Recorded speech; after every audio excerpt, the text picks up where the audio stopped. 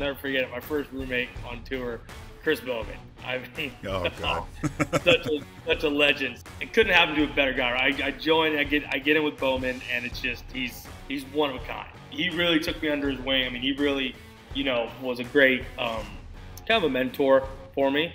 We became good friends. And when you roomed with him in Romania, was it in an RV? I wish it would have been, man.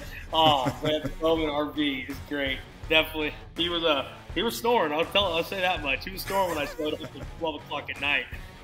Hair was, flowing in the wind. Somehow in the room, it was just still flowing. Somehow I don't get it. With no wind. No wind. It was still waving. Somehow it was still waving in the wind.